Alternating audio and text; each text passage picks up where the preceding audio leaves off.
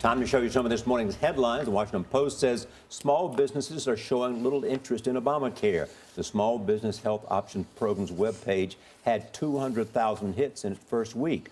1.5 million people visited healthcare.gov for individuals. USA Today looks at the unusually high number of deaths among high school football players. This was on the front page today. An analysis found 5 players died this season of causes directly related to high school football, such as head and spine injuries.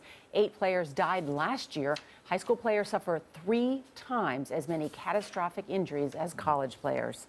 The New York Times calls the newly opened One World Trade Center flawed. The skyscraper in Lower Manhattan is the tallest in the country. Times architecture critic Michael Kimmelman says the tower fails to connect to the community.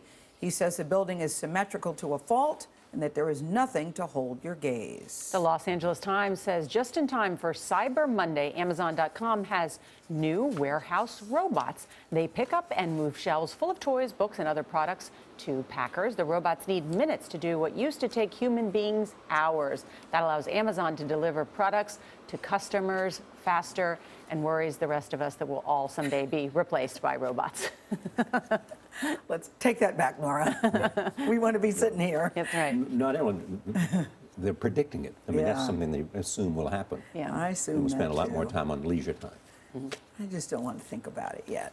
And the Atlanta Journal-Constitution says the Girl Scouts are going digital to sell their cookies. For the first time, Girl Scouts will be allowed to use a mobile app or a personalized website. About 1 million Girl Scouts are expected to start selling cookies this way.